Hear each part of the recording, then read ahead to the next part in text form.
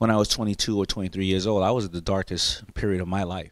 Daymond John, the CEO and founder of Fubu, author and motivational speaker, made an appearance on campus to share his wisdom with our students.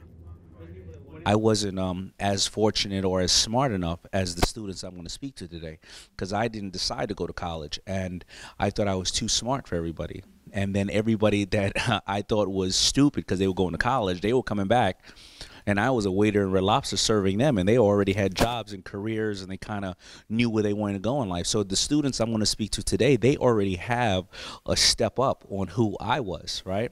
So I'm going to give them as much information as I can, and hopefully they'll realize that they can become bigger and better and more efficient than me, because they already are more advanced at their age than what I was today at that point, excuse me, in my life.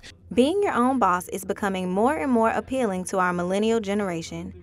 The successful self-made business mogul explained what we need to know beforehand. Well, you have to try to do it with zero money, and obviously college students know how to operate with little to zero money. You have to create a following, no matter what it is.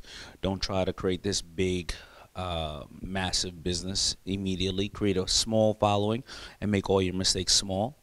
Utilize all the things and the materials and the assets that college has, the database, the people, the following, the events, the networking, and things of that nature. And then, really after that, you have to find out if you really are good enough to want to sell this product. But as long as you have that desire and drive, you absolutely can be an entrepreneur. Damon's drive led him to write his new book, Rise and Grind.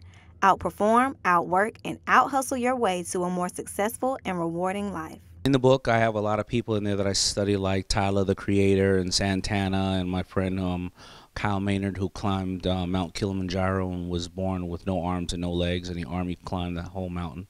And what I wanted to do was try to find out what are the key things that different people do to make themselves more proficient. I have my own couple of things that I may do, and I wanted to hear from Wendy Williams or Catherine Zeta-Jones or Tyler, the Creator. And I wanted to put that down in a book where anybody can learn from it, because at your age now, you may relate more to Tyler, the Creator. Maybe another 10 or 20 years from now, when your life has changed and you have different responsibilities, you may relate more to Santana on how he operates his day. So I asked them all, what's the first things they do the first 90 minutes of their day, the last 90 minutes of their day? What did they do when they were 20 that now they no longer do? And what did they do when they were 20 that they have to do still today? And I found that they all do approximately the same 12 things, but they all do them in various different ways.